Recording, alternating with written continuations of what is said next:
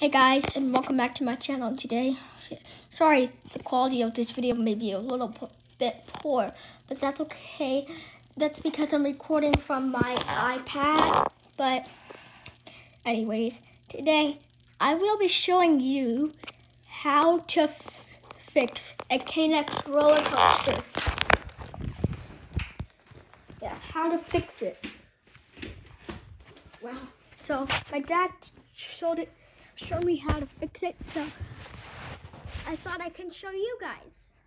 So we're using this one as parts because this one doesn't work well anymore. So yeah, let me show you how to. So this red track isn't working so well because of the lift chain.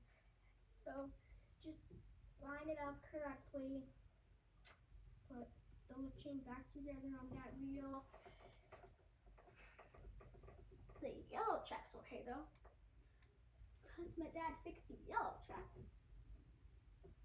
So, see, I just see that little chain? If you can't see it, so there's always another video. I'll try to install a 4K resolution app. So, anyways, let me give you a closer look. See?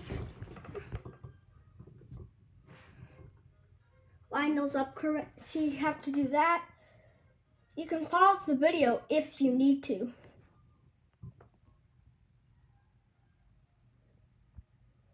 But if you don't have a NEX roller coaster, you can always make one yourself.